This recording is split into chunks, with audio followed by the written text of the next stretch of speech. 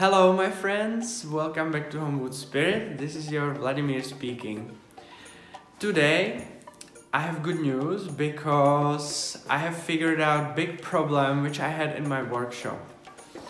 I was always missing some knife which I can use for spread to put on my bread. And I found a solution. I have carved this from alder timber. And I would like to show you how you can make your own one. It's really easy. All you need is just piece of wood, saw, and ideally carving knife. So enjoy!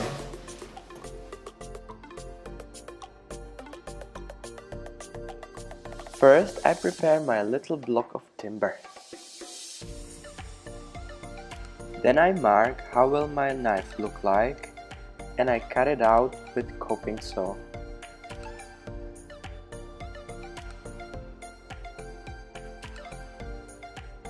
It is good idea to indicate the center of the blade. Then I start to remove material. I carve the shape of the blade first by using push cuts with my thumb. I also try to cut on those parts with the highest points to remove material faster. Then I carve the blade from other side until I reach desirable thickness. When I have roughly carved the blade, I move on to the handle and I start again with the corners to remove material faster. I use reverse push cut for better control over my carving knife. It looks quite dangerous, but if you pay attention, it's safe. Then I work my way all along the handle and I carve it roughly now. Carving with the grain is essential here.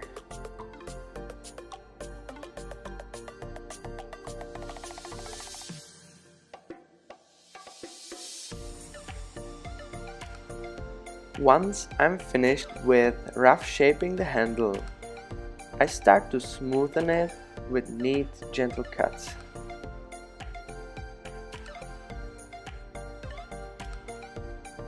I finish smoothening the blade so there are no splinters, and I finalize shaping the edges.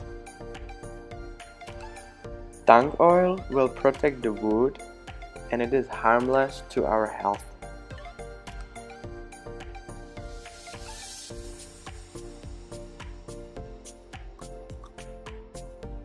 Okay, finally a little break.